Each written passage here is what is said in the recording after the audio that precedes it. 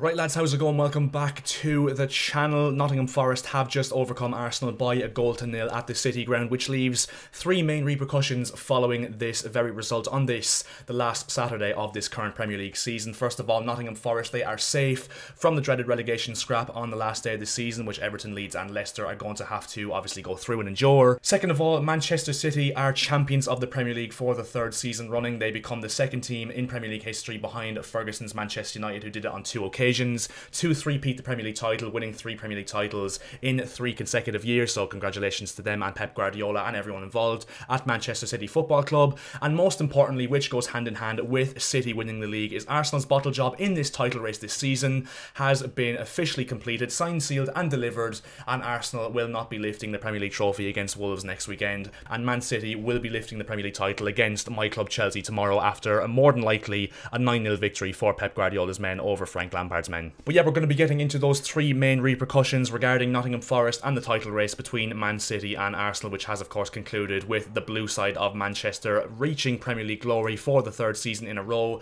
4 Premier League titles now, or 5 Premier League titles in the last 6 years, which is just absolutely obscene. Their 9th title in English football, their 7th Premier League title, and yet Pep Guardiola, I mean, what more can you say about him, to be honest? I'll go into Man City a little bit later on in this video, because first of all, I just want to praise Nottingham Forest, because obviously with the whole City winning the title thing and Arsenal bottling the league, I don't think Forest are going to get a lot of plaudits that they do deserve, especially for their performances in recent weeks with those wins over Brighton, Southampton and now Arsenal, which have of course kept them up with 37 points going into the last game of the season. And yet once again, a really solid performance from Nottingham Forest, a result that I said for absolutely weeks now, and if you don't believe me, go back to any video I've done on Arsenal or Nottingham Forest maybe on this channel in recent weeks. I said Nottingham Forest would win this game, and of course they did so, defending really well, timing their attacks absolutely brilliantly and being very direct as they usually do, as shown by the goal of course that won them the game from Tayo Awoniyi, where he finishes off a direct move forward, carrying the ball forward from his own half from Morgan Gibbs-White, who picks out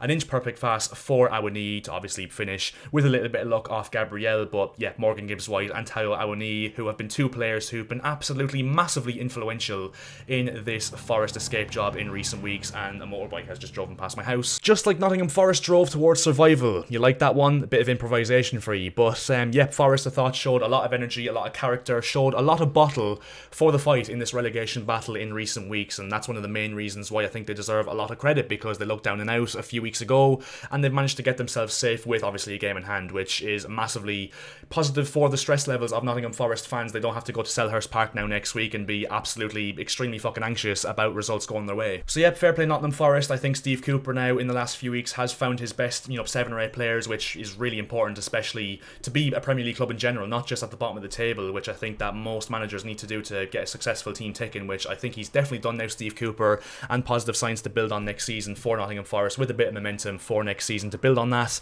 and maybe even finish in and around mid-table if possible. But Nottingham Forest fans, they'll be celebrating into the night of course, and fair play to them. I'm glad to see them stay up, because obviously they're a massive club, and yeah, here's to Nottingham Forest maybe hopefully staying up for the long term now, and deserve to be staying up. And I think their board will be absolutely over the moon that they've stayed up, especially given the amount of signings and the amount of money they've spent obviously in the process of doing it as well. So Nottingham Forest fans, fair play. I'm sure you're all absolutely buzzing. And right, now we'll move on to Arsenal, because of course we want to leave the best to last in Man City, who have of course been successful, been the victors in this Premier League title race with 3 games to go. And yep, Arsenal overall, like I said, I think Jamie Carragher, I think it was Gary Neville, made a really good point on Monday Night Football last weekend, where it was, I think Arsenal, their players let the emotion get to them too much, I think. And look, I'm not one to be, cussing players or giving out to players or, anyone in football in general for over celebrating a result or whatever, because at the end of the day, celebrations are celebrations, and you should be celebrating every bit of success that you achieve as a football fan, supporting your club in football. But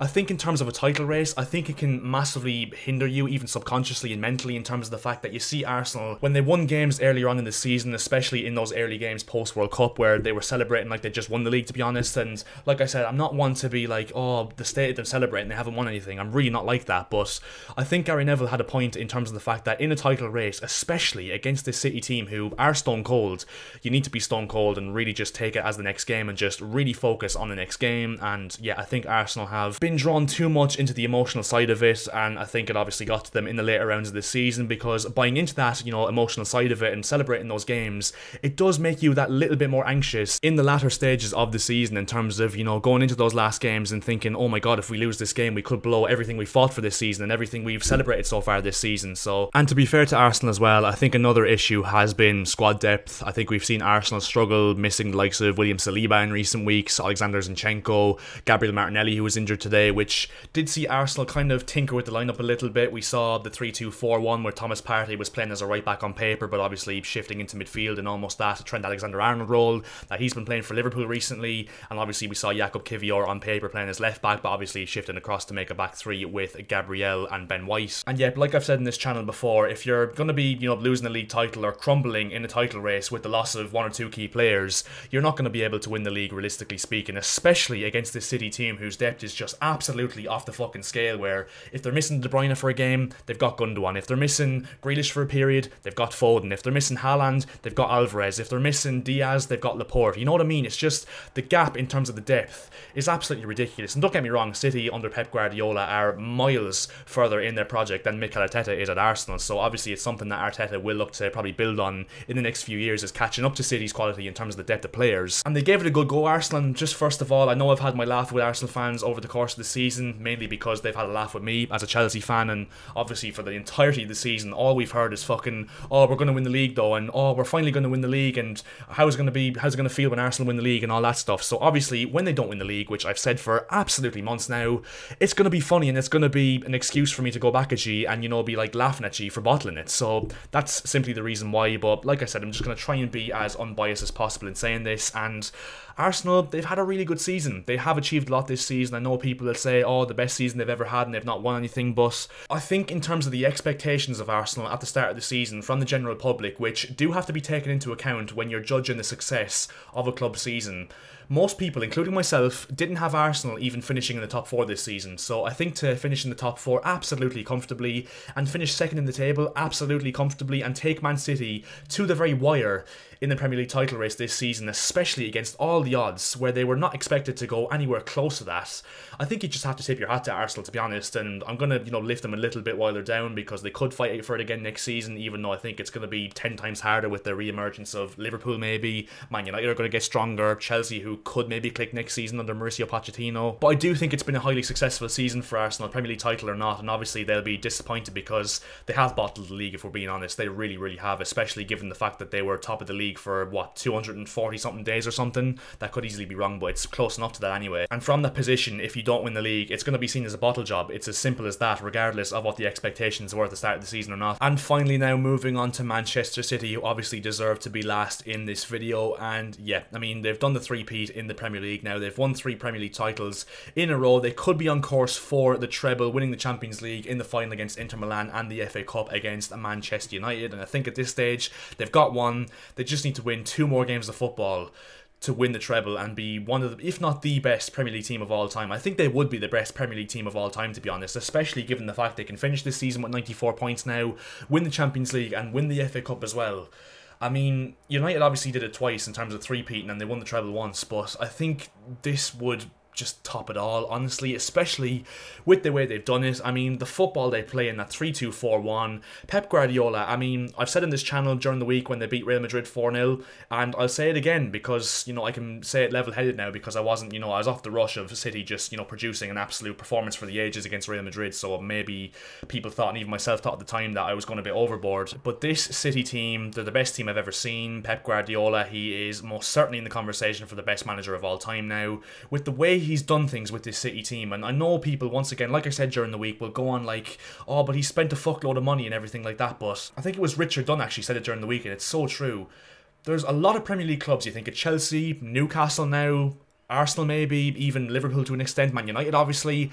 All those teams can afford all the players that City have bought in recent years. I just think City have been such a well-run club that because they've spent so much money and they've spent it incredibly well, that's the main stick to hit them with in terms of how successful they've been. And I think it's slightly unfair, and I think that they deserve a lot of credit for what they've achieved. But I just do think that with what we know from a footballing perspective and what Pep Guardiola has to deal with a football perspective, with coaching this team on the pitch, I think he deserves endless amounts of credit, to be honest. And yeah, the thing with Pep Guardiola is as well, one of the main reasons why I think he is the best manager, or one of the best managers of all time, is every single season he seems to have this little bit of a tweak in his City system to make them unpredictable and make them unplayable season season on season, where you see this season where he's had the shift of John Stones moving into midfield, who's obviously a very, very technical player and, you know, comfortable of slotting into that area. You have Nathan Ake playing as a left-sided centre-back who's been absolutely brilliant. Ruben Diaz, who's come into the team later on in the season, in the second half of the season. Manuel Akanji, who was signed for absolute peanuts and all of a sudden looks like an absolute world beater, where he was barely a starter for Dortmund. I think he was a starter, but you know what I mean. He wasn't exactly a flashy player in the world of football. You've got Erling Haaland, who's a striker that, like Pep Guardiola's not really ever managed before, to be honest, in terms of his physical structure, his acceleration, in terms of the fact that he's not the most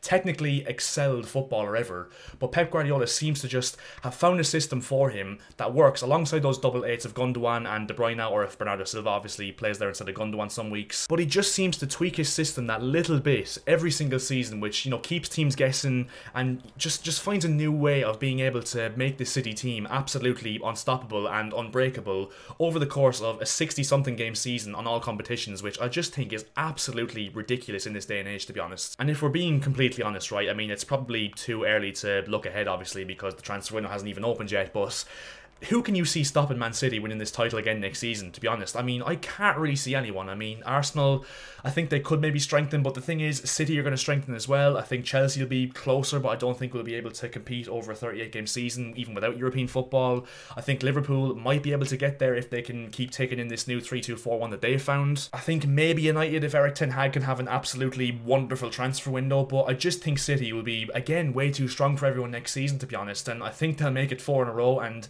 6 titles out of the last 7 seasons, which would just be absolutely ridiculous. You're reaching PSG and Bayern Munich levels there in terms of being a one-team league, really. And yet, like I said already, they're just absolutely ridiculous. They're extremely good to watch, and they've done it in the best way possible, playing the best football you can possibly play in a title-winning season where they're absolutely dominating possession from start to finish and scoring a shitload of goals from it. So Pep Guardiola and the Manchester City team and everyone involved with the football club, I tip my hat to you and congratulations on yet another win, as boring as it is from a neutral's perspective. But I'm not complaining because, of course, as a Chelsea fan, it did stop Arsenal from winning the Premier League title, especially after all the fucking bigging they gave all season long, so I will not complain from that perspective. But yep, in summary, Man City win the title, fair play to them. Arsenal, like I said, even though I've had a laugh with them over the course of the season on this channel, still a very good season for them and should be proud of what they've achieved this season. And Nottingham Forest, congratulations to them on securing another season in the Premier League under Steve Cooper and absolute limbs at the City Ground following that 1-0 victory, well-earned victory